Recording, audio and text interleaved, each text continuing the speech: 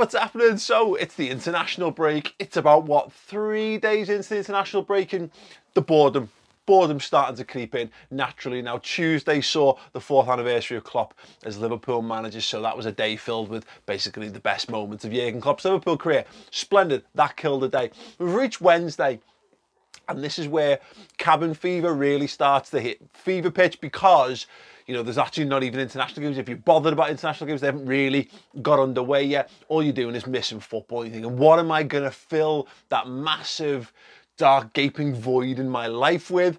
And then, oh my God, good God almighty, Coleen Rooney from out of nowhere just drops in tweet of the century, because, as it transpires, the pocket-sized Scouse superstar has basically launched some sort of Columbo-style CSI crocky sting operation to catch out someone who's been leaking things from her private Instagram account. And here's what she's had to say.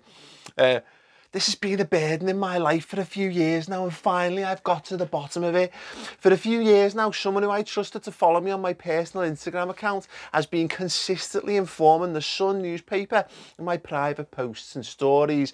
There's been so much information given to them about me, my friends and my family, all without my permission or knowledge. After a long time of trying to figure out who it could be for various reasons, I had a suspicion. To try and prove this, I came up with an idea, and this is where it gets genuinely amazing. I blocked everyone from viewing my Instagram stories except one account. Those on my private account must have been wondering why I haven't had stories on there for a while. Over the past 5 months, I've posted a series of false stories to see if they made their way into the Sun newspaper. And you know what? They did. Oh, they did. The story about gender selection in Mexico, the story about returning to TV, and then the latest story about the basement flooding in my new house. It's been tough keeping it to myself and not making any comment at all, especially when the stories have been leaked. However, I had to. Now I know for certain which account / individual it's come from. I have saved and screenshotted all the original stories, which clearly show just one person has viewed them. Dun, dun, dun!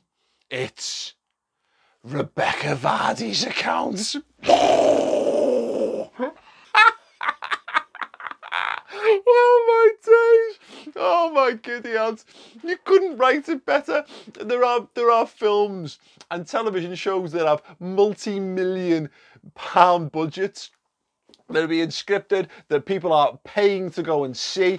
This is on a free platform, ladies and gentlemen. Twitter is still free to use, and I think it's a genuinely horrendous platform full of massive knobheads with terrible opinions. And then every now and again, Coleen Rooney et al. From out of nowhere drops a bomb like that. Amazing. The Wagatha Christie has been trending off the back of this. Exceptional, absolutely exceptional. Look, for the sake of completeness, Rebekah Vardy's replied, and you know, the immediate thing, what are you going to do? How do you respond to this incident? Because look, we've all seen the True Geordie stuff recently. When you see a good scandal, what do? Do you let it breathe and let everyone kind of get over the immediate hysteria of it, and then you kind of do a reaction to it a little bit down the line? In the space of like an hour, not a chance. Rebekah Vardy, not a chance. She's going to let that lie. A response came out, and if you had to guess, if you had to put money on it, what would the response be? Would it be a step up, take it on the chin? You know, would it be a go really aggressive on it? Would it be like look for truth or justice and the Leicester way or whatever? Or do you take the Jolie Lescott approach and blame someone who works for you or your mate? Yeah, she's gone for that. So she's replied, as I have just said to you on the phone, I wish you called me if you thought this. I don't know if that's a voice. I never speak to anyone about you, as various journalists have asked me to over the years can vouch for. If you thought this was happening, you should have told me, and I could have changed my passwords to see if it would stop. Yep, she's gone straight for the account hacked approach. Brilliant. Textbook approach. Over the years, various people have had access to my Insta, and just this week I found I was following people I didn't know and have never followed myself. I'm not being funny. I don't need the money. What would I gain from selling stories on you? I liked you a lot, Coleen. And I'm so upset you've chosen to do this, especially when I'm heavily pregnant. I'm disgusted. I'm even having to deny this. You should have called me the first time this happened. Yeah, probably. Probably, but it would have denied us this absolute social media goal, Rebekah. Have you even stopped to consider that for a second?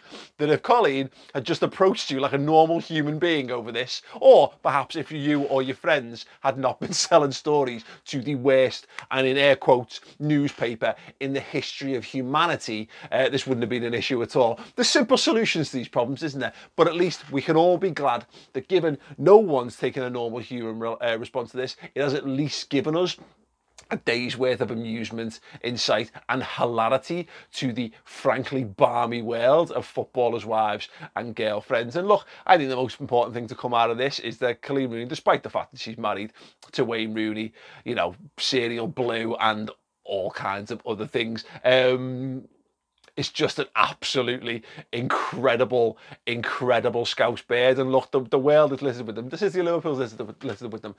Ten a penny, brilliant women in the city of Liverpool. We're seeing them all over the world. We're seeing the Scouse women dominating athletics. We're seeing Scouse women dominating serials and TV and movies. Brilliant. And now we're seeing Coleen Rooney putting herself right back on the perch as the toppest of top Scouse birds by doing a kind of sting that basically would make Robert Redford jizz in his pants. Incredible. Genuinely, it's been put out there.